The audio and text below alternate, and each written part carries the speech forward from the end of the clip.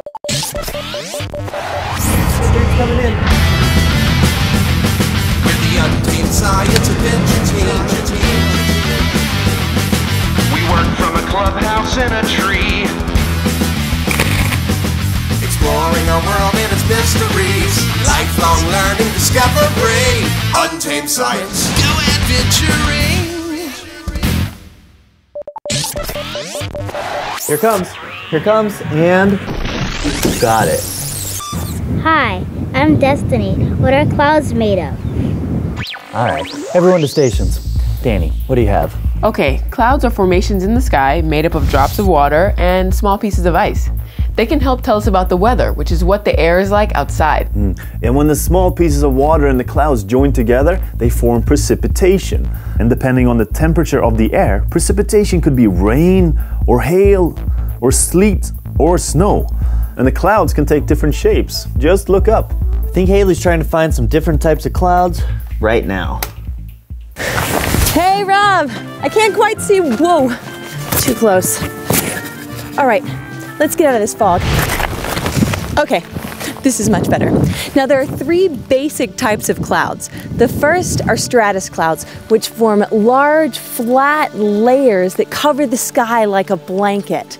Now, it can make for a pretty gray day, but if the weather conditions are right and they're low enough to the ground, they can form fog like we were just in. Okay, let's go.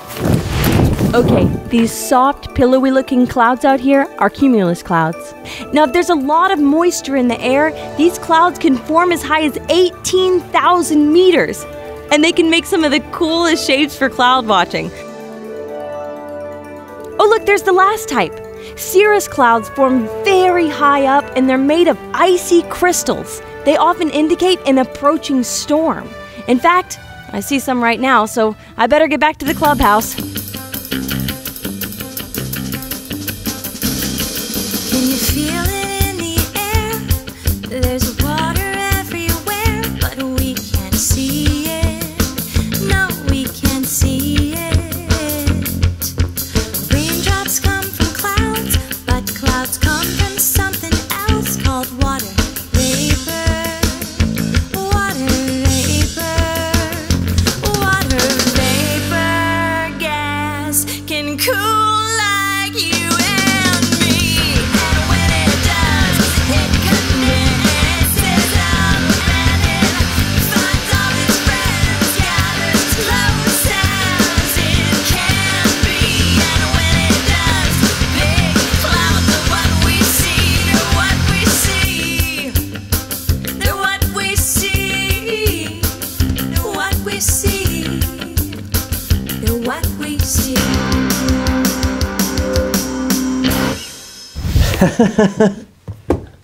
So we learned that clouds are made of tiny drops of water and small pieces of ice. And they can tell us what the air is like outside. And whether hot or cold, the weather is always changing, and so are the clouds. Yeah, so keep your eyes on the weather and never stop exploring your world.